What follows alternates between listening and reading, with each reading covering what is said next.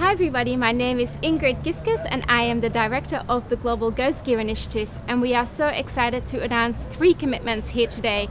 The first commitment is that we have 2 more governments join the Global Ghost Gear Initiative, bringing our total to 20 governments. Spain is the first Mediterranean government joining the initiative, and South Korea is our first Asian government joining the initiative today. Our second commitment is that we are aiming to have 500,000 records in our global ghost gear data portal, bringing the total to the largest depository of ghost gear data in the world. We will be including data of capture fisheries, aquaculture, and also end-of-life fishing gear. And our last commitment is that we will continue to work with the private sector, including Bumblebee Seafoods, to increase our footprint in fishery sustainability, addressing ghost gear throughout the whole life cycle of fisheries.